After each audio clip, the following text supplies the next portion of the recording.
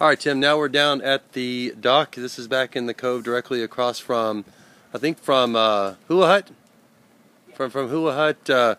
Actually, it's not directly across from there. You can see there are a couple residents. Yeah, off of Westlake Drive. Wanted to show this to you. This is actually the dock that belongs to this house, and he's already got a cover. He's demonstrating how the cover comes down over the boat. That may be of something of value to you.